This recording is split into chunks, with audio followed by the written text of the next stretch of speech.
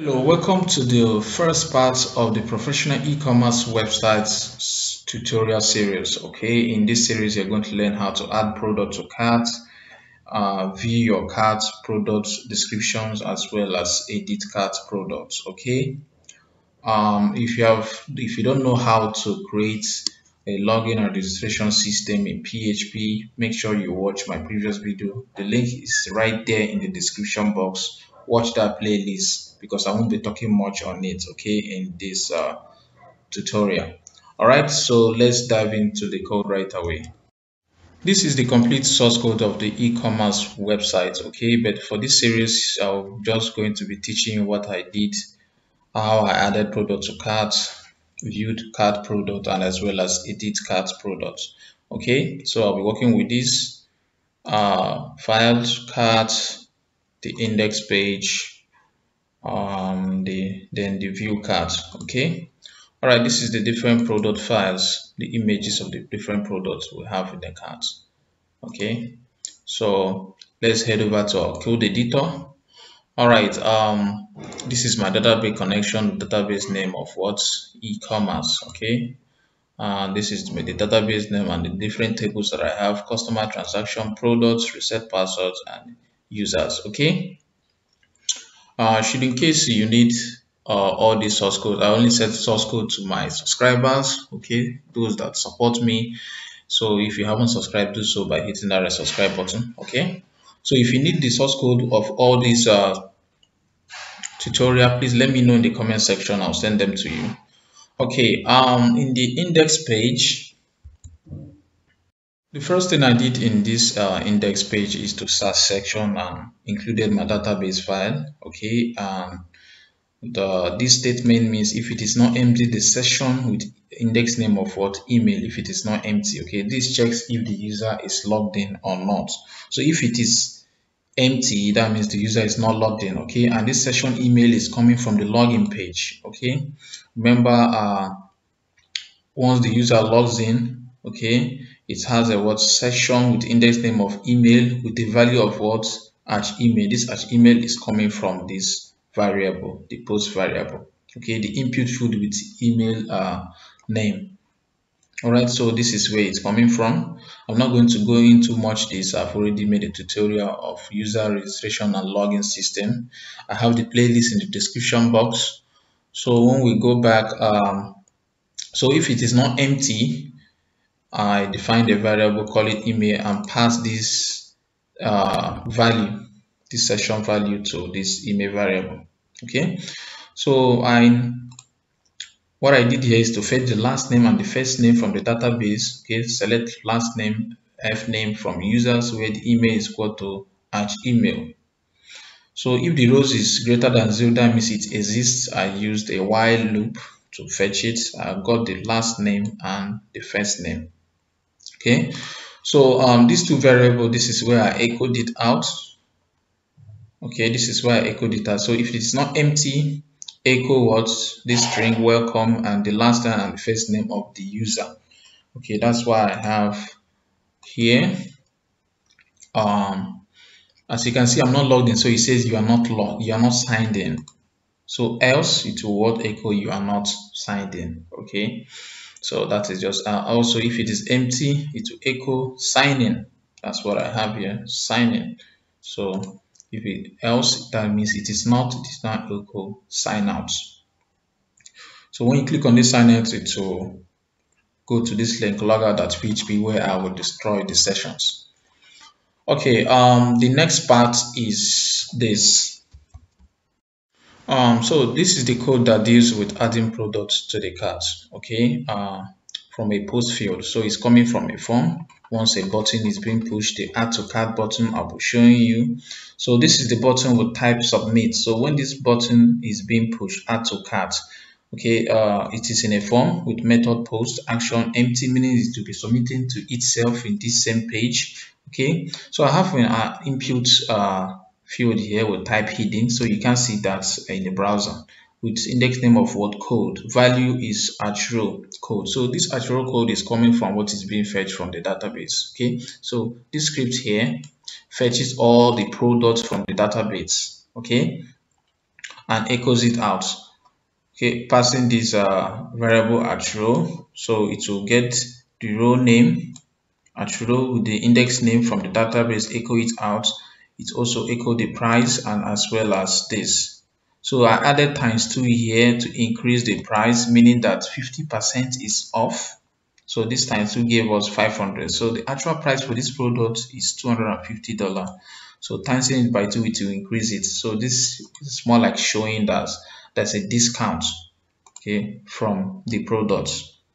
All right. So once this button is being pushed, it will check if it is not empty, the value of this code index name. So that's what we have right here. So it set postcode name and postcode name if it is not empty. So as you can see, it can never be empty because we are fetching the products from the database. Just in case if it is not there, and we echo the value.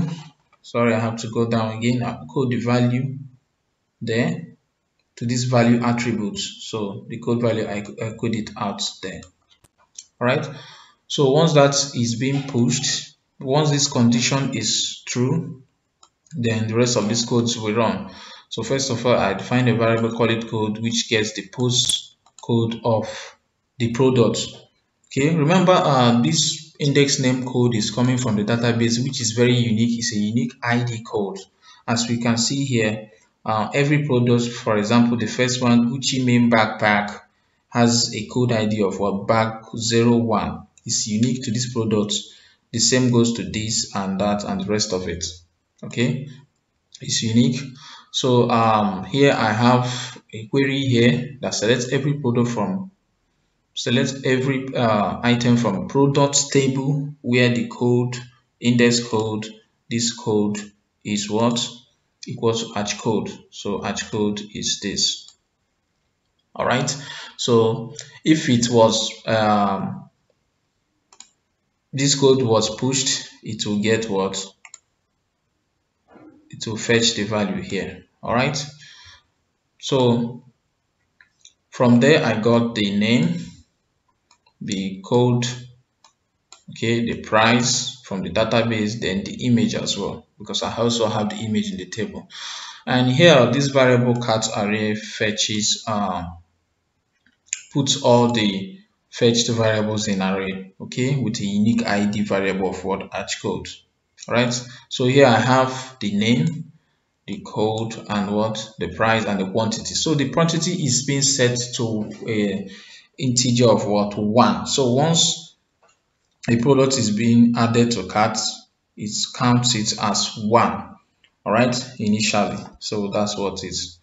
So after that, this statement checks if it is empty session shopping cart, okay. This checks if the product is being added or not. So the session shopping cart, if it is empty, that means the product is not added to cart. It will not add to cart and prevent page from refreshing. So that's where this code comes from. I echo the JavaScript code, return false. So what this does, it prevents the page from refreshing. Okay, if you watched my demo example, you see where when I added product to cart, the page didn't refresh. So that's why I echoed this out. Else, then I now added the shopping cart product. Remember, all the product has been stored in this section of what, index name of what, shopping cart, shopping underscore carts, okay, with an array underscore keys function. All right. So the next step is I checked if it is an array, the arch code, this unique ID, okay, it will check if it is in this array keys, if it is in this section, stored in this section, okay. If it is there, that means the product is being added, it's already added, okay. That's why I have this. So I defined a variable, call it array already added, okay. That is why this echoed out once I push the button again to echo out product is already added to cart, okay. This is just a bootstrap class. Else, the session shopping carts, if there's any value there, it is being merged to this variable. array underscore merge expect two parameter, this first one and the second one. So it checks that too. Okay, so if all these are not true, it will also add product to the cart, echoing this out, which prevents the page from refreshing. All right, so this array variable array added echoes out here. Okay, for example, if you go back here again, add product to cart, product is being added to cart again. What's going to show product is already added to cart. So after some seconds, it hides. I'll show you what does that. So if it is not empty function, the already added variable, it will echo it out. If it is not, but if it is empty, it will not. So it will be hidden. So once I scroll down here,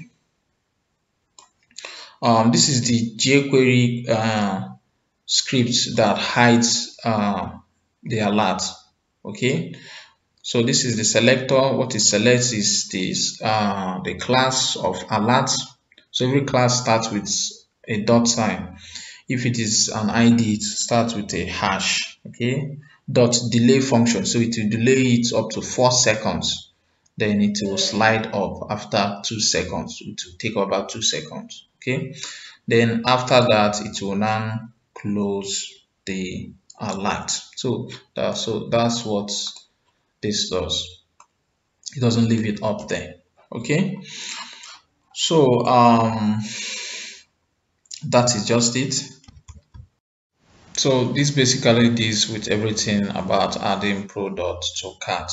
Okay, I'm going to show you how you can view the product from the cart icon. All right, okay, this is where I have the icon. All right, it has a data target of what arch example model, because I'm using a bootstrap model that pops up, okay, once you click on that icon. All right, so this script shows the number of products that are in the cart. Okay, the first statement condition here is check if it is not empty, the session shopping underscore cart.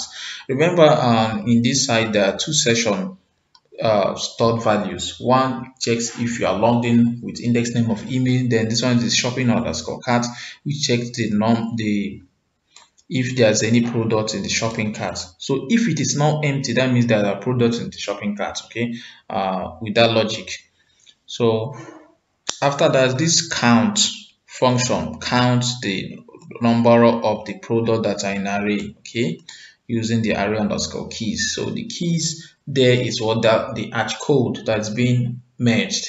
So it counts the number of it. If it is up to 2, it shows up 2.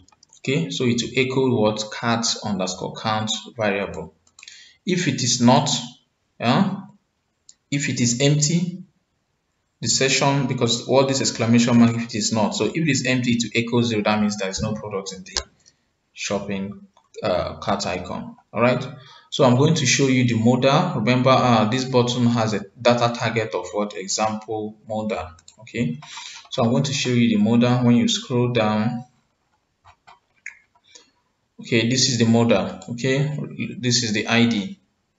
Okay, once that is pushed, it goes for this ID and pops up. This is a bootstrap class. Okay, just like I said earlier, I won't be teaching you anything about the CSS, the bootstrap, or the HTML. All right, so that is it. Okay, remember the product that had been fetched from the database closed here. This is why I had closed it, and I also closed my database connection as well. Okay, from here now, fetching the products inside the modal. Okay, like we have here, this is where we are now. So what this does is to check if there's any products in the shopping cart. So it sets session shopping underscore cart, so it checks if there's any product there. Okay, so if that condition is true, it will run the rest of the code. If it is not, so this curly bracket closed right here, else it will echo your cart is empty. That means there's no product there. For example, when we head back here, okay, and let me say let's just remove that product from the cart. So when I click on this deletes the product from the cart. You can see in the cart page it says your cart is empty. Go back to shopping cart, start shopping, and if you view that your cart is empty, so this your cart is empty is coming from here. All right, okay, so that is just it. So inside it, remember this is inside the bootstrap class. I have a table, okay, table class with what table stripped. This is the bootstrap class with the headings of all this. All right, now using, if this condition is true, that means if there's product in the cart, okay, so using for each loop, for each session of shopping underscore cart as product, so I've passed another variable to it being product. If that condition is true, it will now echo all the whole product. So that's where under this table head, for which is photo, it will echo the product image. Next one, the name, the code keys, which is hidden, you can't see that, and as well as the input type of what action. Okay, so that's where we have all the whole products being displayed. All right, like here, if you add this, just added the product to the cart and fetch all these products. All right, so remember this variable, that total price, I defined it to be 0 initial.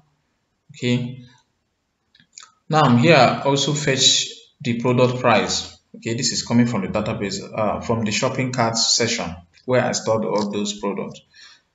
So this price is what I have here. Okay, that's the unit price. All right, so now also the quantity, which is usually 1 initially. Okay, when we go up, that's why I had that 1. So the quantity is 1. If I update it to be 2, so I times it with the initial price. That is where you will get the subtotal. All right, so since it is 1, it remains 1. Then the total price, which is coming from here with the initial variable of 0, I added it. Okay, I times it with the product quantity. All right, so that's where you will get this total price to be this 1,200. All right, so that's just about it. Now remember, what I have here, this means if it is not empty, that means there's products in the shopping cart, it will show the proceed to checkout. Okay, to show this proceed to checkout button, which has this link, and also to show the edit cart button. So if it is empty, it will not show that. That is why it is hidden. For example, when I come here and remove the product from cart, start shopping, it will not show the proceed to cart on the edit button.